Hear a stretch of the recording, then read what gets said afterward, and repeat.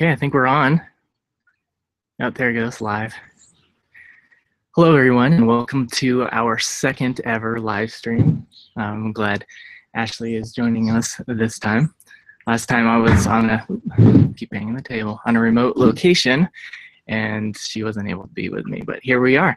We'll just wait a couple minutes before we get started, make sure we have everything set up correctly.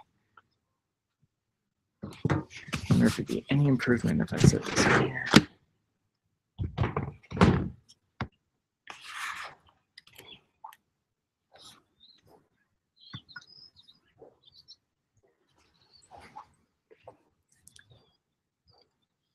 So I just got the chat open now. I see people are coming on in. Mike Pratt from the Pratt Family Homestead is our moderator for tonight, and Mike's going to be helping me out with comments and questions, and he's going to be sending them to me directly, so I don't have to scroll through all the questions on the side trying to find them as we're going, and it wastes a lot of time. So he's going to be helping me out with that. And again, if we miss a question, if Mike gets tied up and we're talking about something else and we don't get to your question, just post it again. Mike will probably catch it the second, maybe third time, and we'll eventually get to it. But we're trying to not to take up too much time tonight, so I'm not sure how long it'll be going through all this. But let me just real quick see who's here. We have Robert Hall. How's it going, Robert? Donnie, Mud Pie Girl, Matthew, Butter King, or as I like to call, Butter. We Tree Bonsai.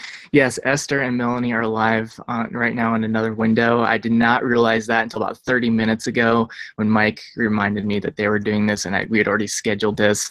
So I apologize for any conflict. You can either check out their video and come back on our replay, or vice versa. But one of the main things we wanted to talk about tonight is what's going on with Road to the Farm, Melanie and Esther Emery from Fauchomatic. They are right now leaking out their information about doing a book giveaway. Esther Emery just came out with a new book, and she has a list here of all the other folks that are involved in doing a book giveaway for her new book. It's called What Falls from the Sky, and it's see if I can pull this up here real quick and read you real quickly.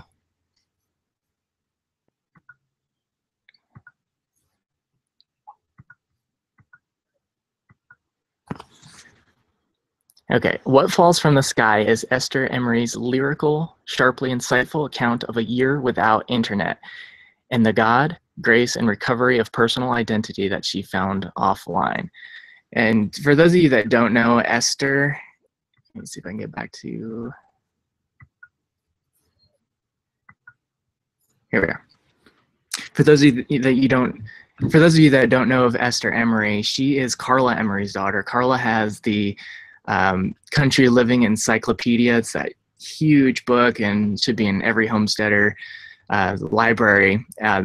Anyway, that's her mom, and Esther just wrote this book. She has a blog, and she also has, I think, 2 YouTube channels, Fauchomatic YouTube channel and Esther Emery, which is her personal channel. And they are off-grid homesteading, her and her husband, down in South Idaho. So she's a fellow Idahoan. And she is doing the Great April Easter Egg Hunt giveaway tour. And starting today with Melanie over at Road to the Farm, another fellow Idahoan, she's down in South Idaho. Starting today, each day up until April 15th, a YouTube channel and or a blog that Esther is affiliated with is going to be doing a giveaway of her book. And so we wanted to let you know and read off this list really quickly so you guys can enter in as many of these contests each day, each giveaway every day to improve your chances of winning. So right now, Melanie at Road to the Farm she's live right now. And again, I apologize for the conflict. They're going live right now with their giveaway.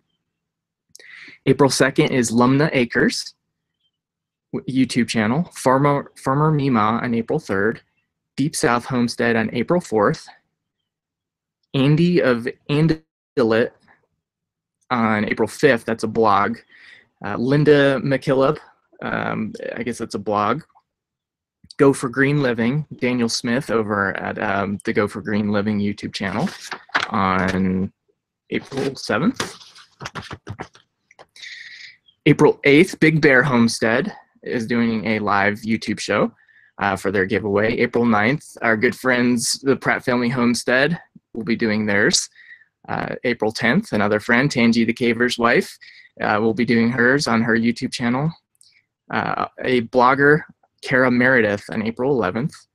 The Fuel Homestead, this is Amy Schul from the Fuel Homestead. She has a YouTube channel and a blog, but I think the focus of her giveaway is going to be on her blog, it seems. Exploring Peace, another blog, on April 13th. A Farm Girl in Making, April 14th, which is a Facebook and Instagram blog.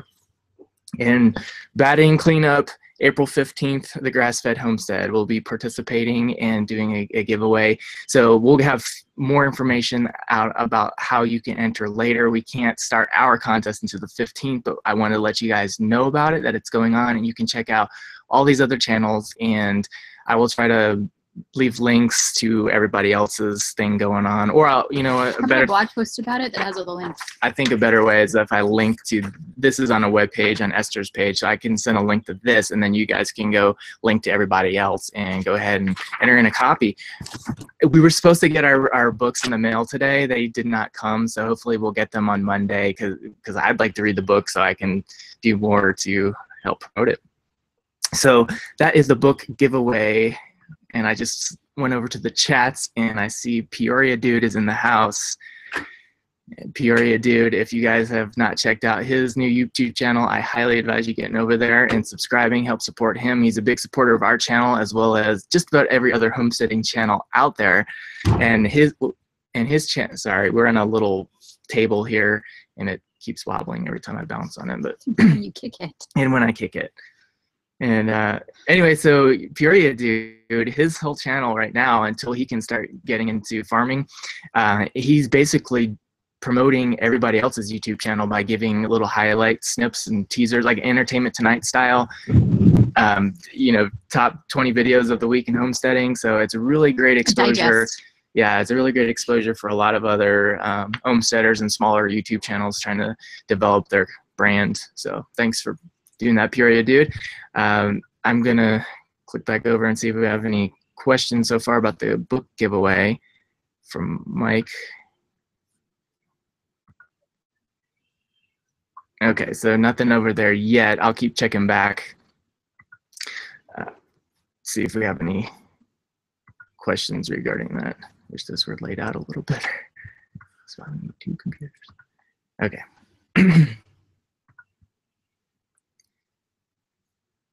Questions? And Sutton's Days is in here. Portuguese Prepper. Welcome, guys.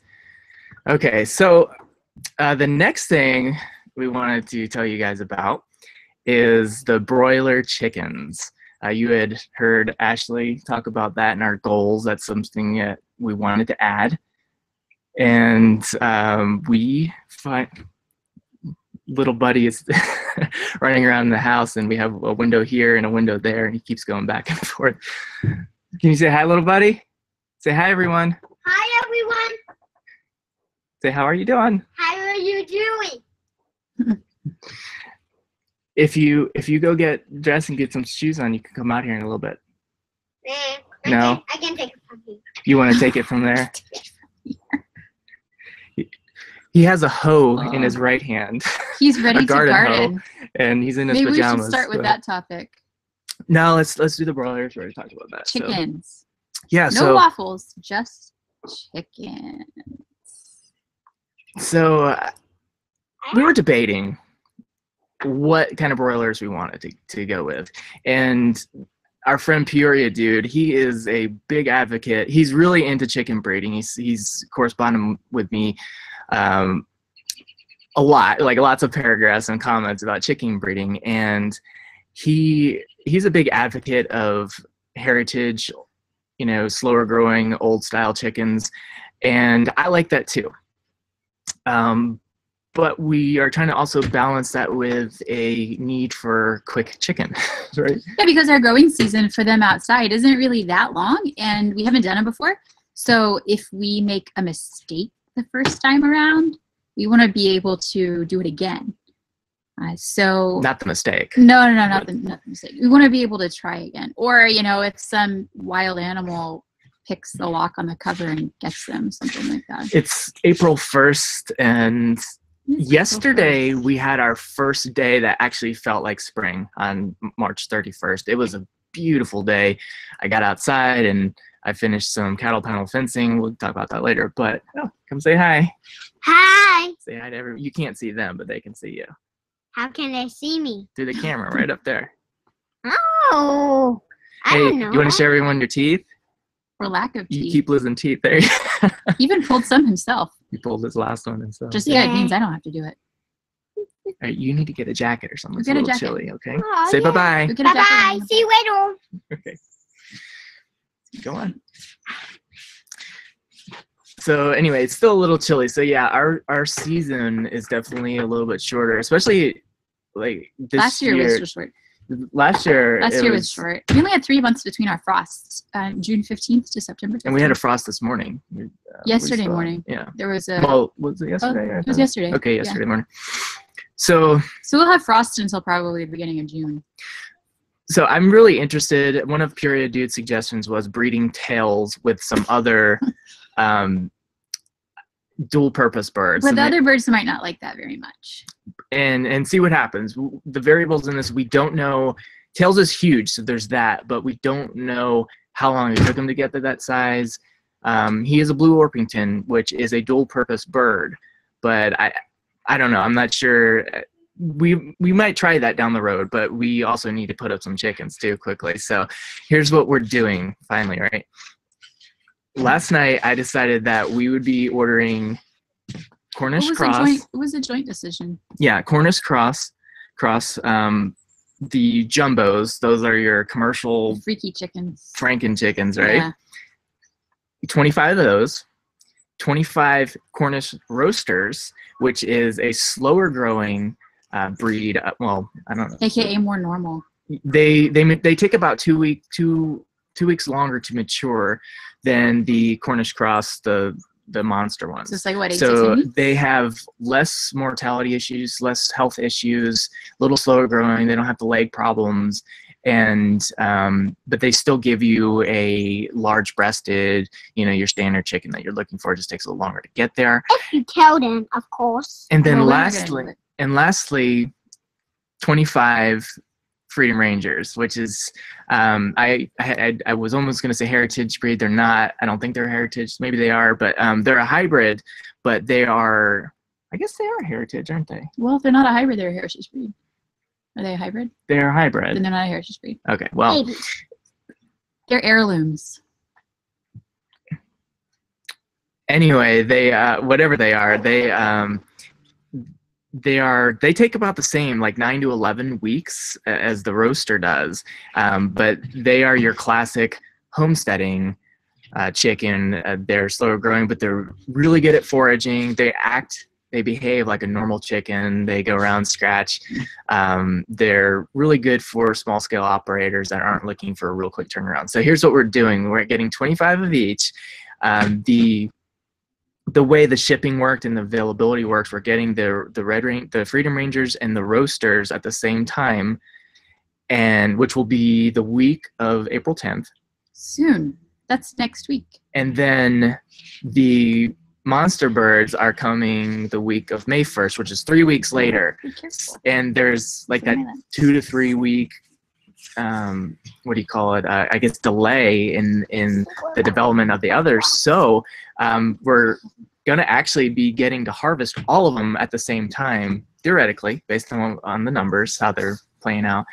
And what we're going to do is monitor every day the weight gain of the birds. We're going to take a sample population from each category. We're going to try and raise them in as much similar conditions as possible. This won't be completely a scientific experiment, but it'll be as scientific as we can make it. And just measure the daily growth rate, feed consumption, mortality, any kind of health issues, anything like that.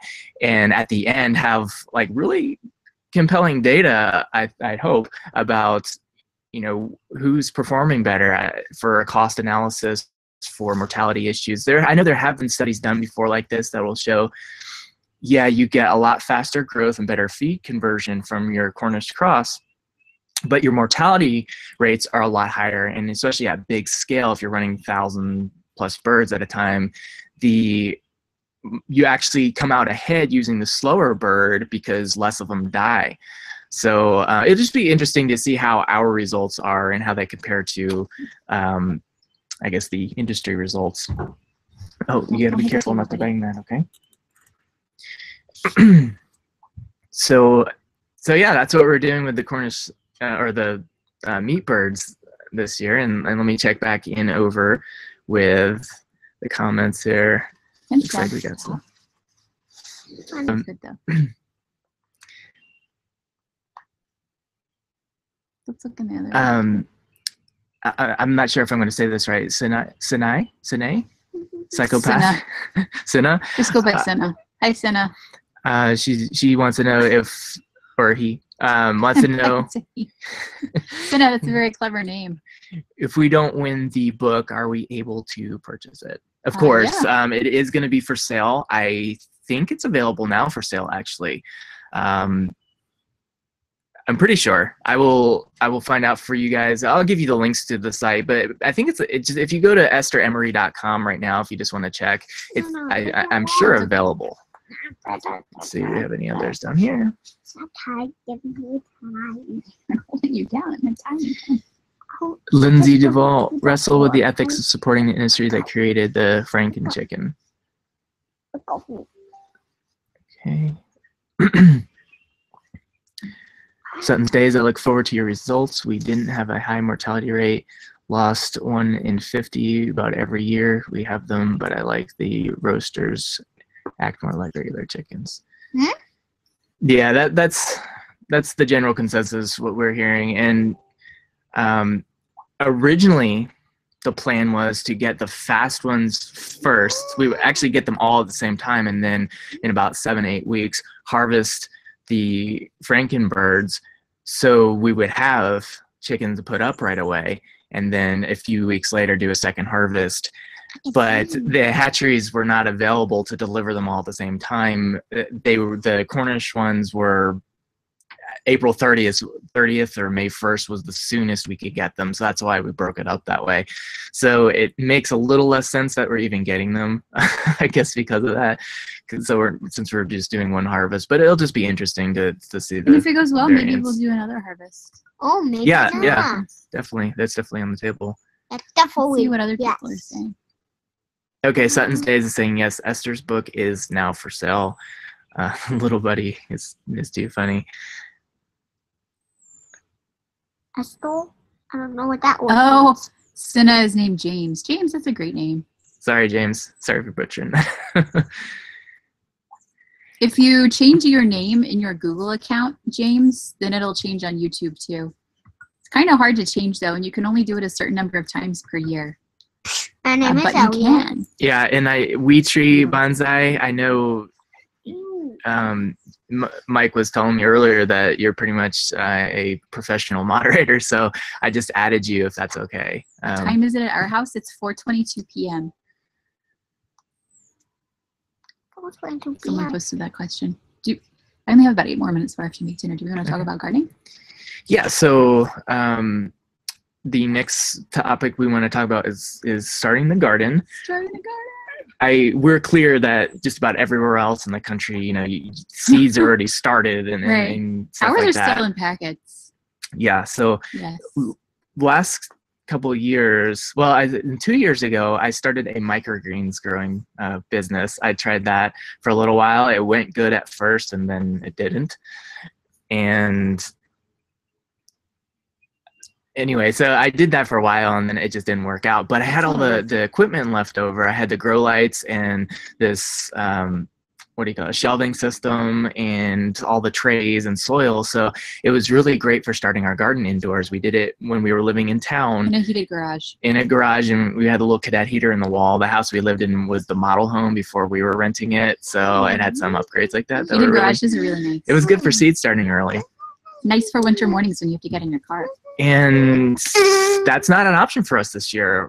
We have no place. I was just walking around the house the last few weeks just looking, well, maybe we can fit something in there with some grow lights, and it's just, no, it's not realistic. So I talked to my dad about it. My dad has a greenhouse on his property, so he has offered us a space in the greenhouse. We just need to get the seeds germinated, and we'll send them down there. Is he going to water them for us? Yeah. Oh, thanks, Pops. We can't drive down there every day to water. I just want to make sure. Yeah, so we already have the Jiffy pots. We just need to get some dirt. We have the seeds. Now we're going to buy tomato starts. We love tomatoes, and last year our garden produced hundreds, but most of them didn't ripen. It was awful. And I also didn't really do anything in the garden for about 6 weeks because we were busy moving. So this year will be different. Daniel built a really great irrigation system last summer. Very simple, very effective. We have great drip lines, really wonderful, very low maintenance. So we have several raised beds that our friends gave us and we reconstructed in our yard. Sorry. And we are going to try something new this year as well. So we're going to redo tomatoes, and we're going to focus on the things we eat a lot. We're focused on just a few crops, yes, and like, do them well versus a bunch poorly. Yeah. So tomatoes, because we love them, as well as zucchini, because we really love zucchini. And butternut squash, our very favorite, butternut squash. And a couple other things, probably some garlic, some onions. We are going to try sweet potatoes. So sweet potatoes needed to be really warm. It needs to be about 85 during the day for them.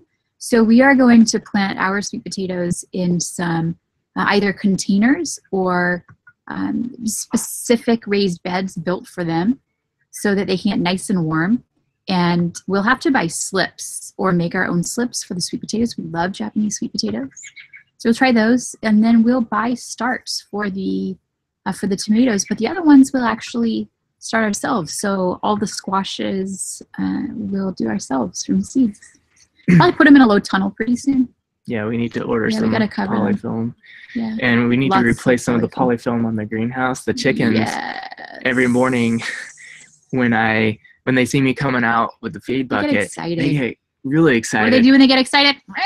And they start flying into the door of the greenhouse, and it looks like Freddy Krueger just shredded it now. I mean, it's not frayed, but there's slash marks going down it. So oh, look, it's Virginia. Hi, Virginia. Hi, Stacy. Pests. Oh, moles in the ground. They're really the only ones. We don't have an issue with bugs. We have tons of grasshoppers, and the chickens ate a lot of them. Really, the only pests were these little moles that burrow in the ground and drive us absolutely nuts. Our yard looks like small landmines went off everywhere. Whimsical Wonder Farm has asked about Japanese sweet potatoes, phenomenal. And we just ran out yesterday. They're nice and creamy. They have a light purplish skin and a white interior flesh, and so if you roast them with an orange sweet potato, the orange one has more of a caramelized taste when it's roasted all the way through. The Japanese doesn't get that darker caramelized flavor. It's really hard to describe. It's more fibrous. The Japanese, well, if you roast it longer and at a little higher temperature, it actually gets creamier. It gets a very creamier texture to it, and it's definitely sweeter. So it's if you're trying to watch your sugar intake and you're on a low carb or anything like that, it's definitely not one that you want to do with frequency, because the sugar content is a little higher in it. And when you roast sweet potatoes, it goes fairly high glycemic index, whereas you read a lot about sweet potatoes and how they're low to moderate glycemic index, and that's true if you're boiling them and making mashed potatoes, or if you're using other preparation methods, but if you're just roasting it, the sugar content, the starch gets converted to sugar big time in it. So, but anyway, so it's a sweeter tasting one. They're hands down our favorite. Yeah. We love them. Someone made a question, do we have issues with slugs and snails? We really don't. And one of the reasons is that the summers are pretty dry here. And in Georgia, oh my God, the slugs are everywhere. It's awful. They even come in the house just disgust. We don't have them here, thank goodness. Yes, I see another comment from Marie. Cats do kill moles. There's sort of a wild-ish cat that took out a couple moles. And you make a good point. Our other concern, though, would be that cats would go after little baby chickens, and we don't want that to happen. Marie is one of our viewers from France. Oh my gosh, it's so late there. Marie. It must be 1:30 in the morning for you. Wow.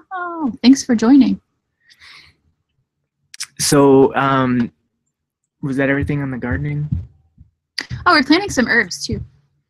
Basil, dill, fennel. Fennel and carrots, so good. And a big role with the herbs, the culinary herbs, is that they are scent diffusers for insects. They put off aromas that cause the insects to not. It repels them or it confuses them to where they are less likely to attack their neighboring plants, such as tomatoes, stuff that you don't want to attack. Yes. So. Huh, I did a good job with my time zone conversion. Didn't Thanks, Marie Marie. right back? Yeah, Yeah, 1:30. right. Good. Smart. Simple math. Well, how many people in the U.S. know what time it is? Well, in I do a France, lot of so. international business, so I'm always doing the Latin American time zone conversions, which are fun. Love my LATAM customers. And Welsh Harlequin Marigolds. is here, who is a freelance writer, and she's in Colorado.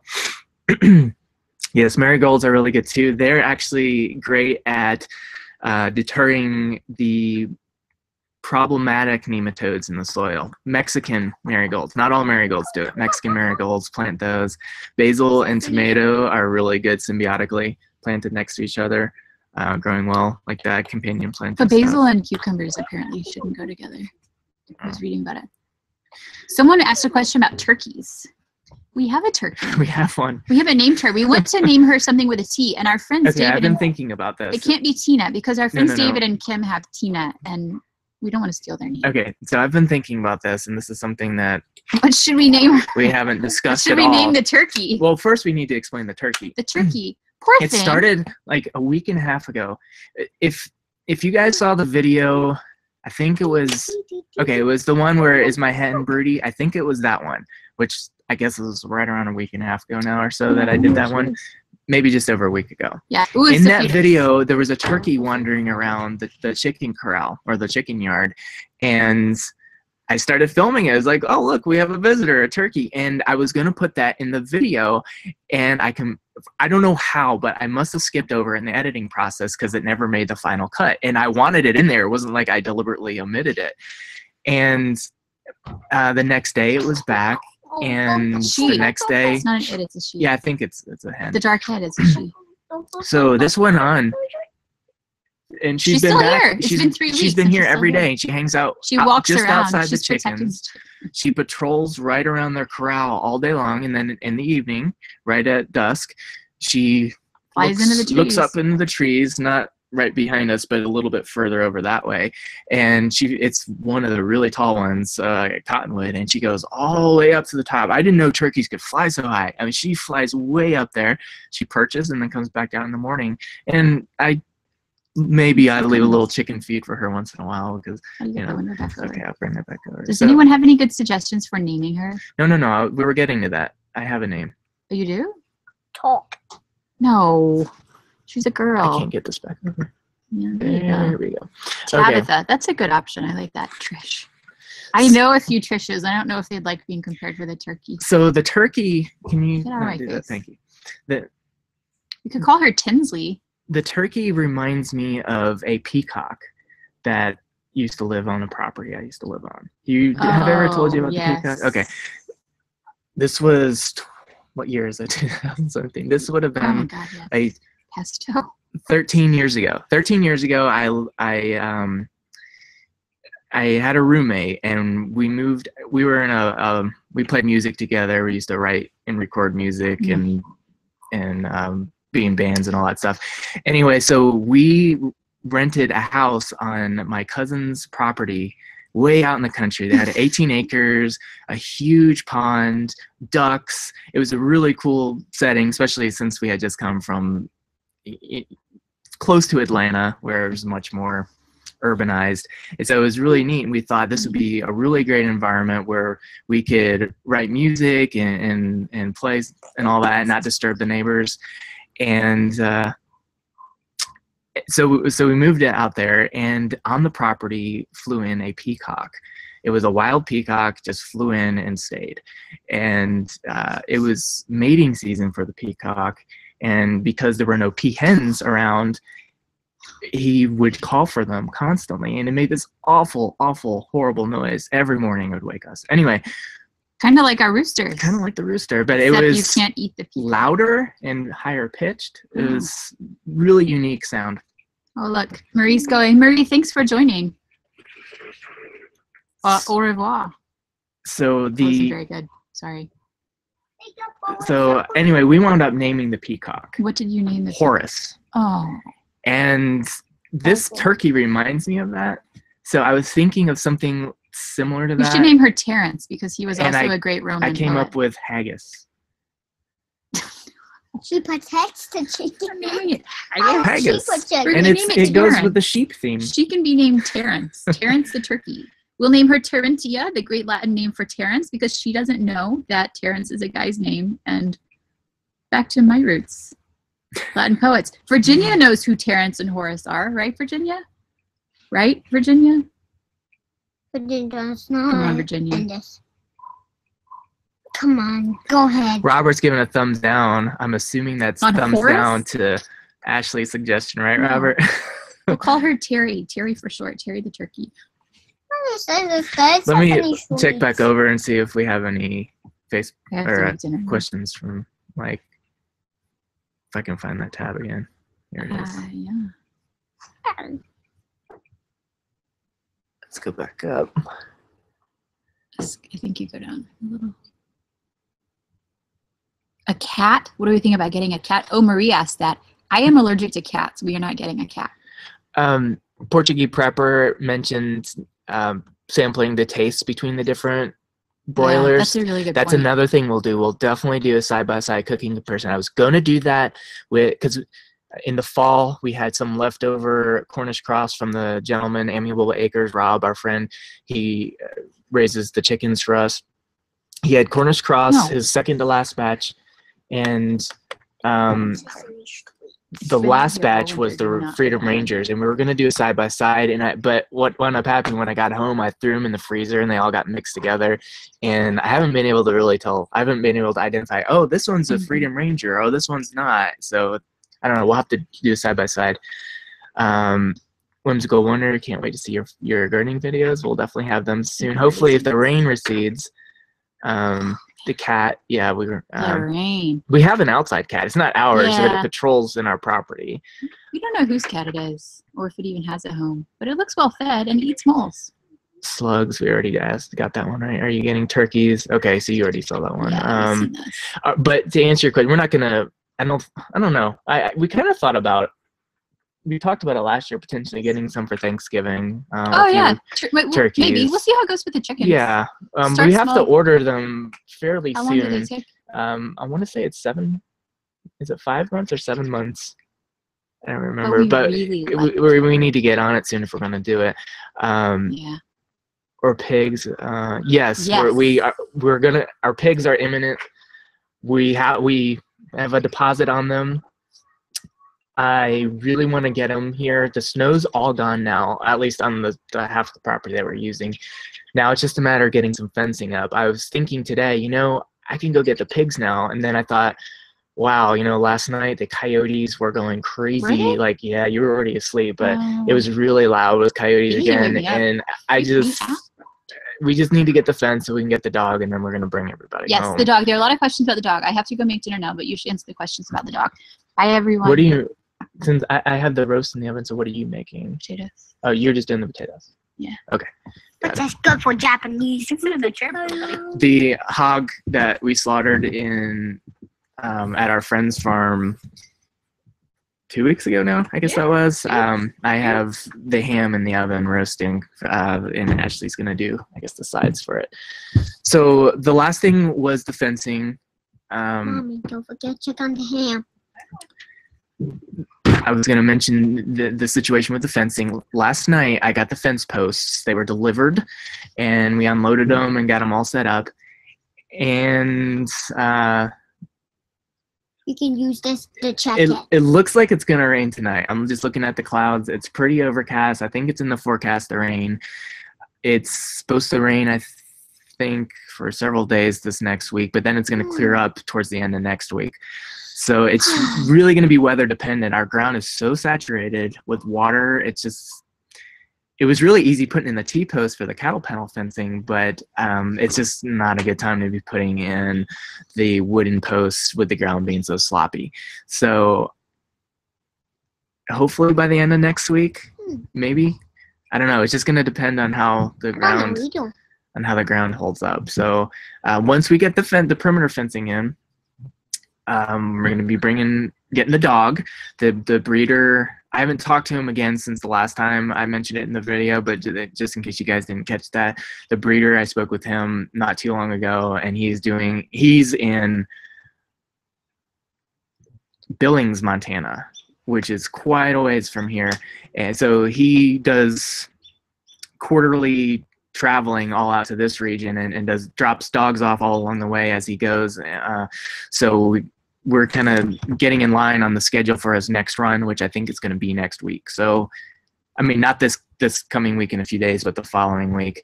So that's all coming pretty fast. So hopefully we can get it all worked out. All right, guys, have a good night. Thanks for joining us, and we look forward to getting 2017 finally going here, hopefully in the next couple of weeks. So, all right, take care.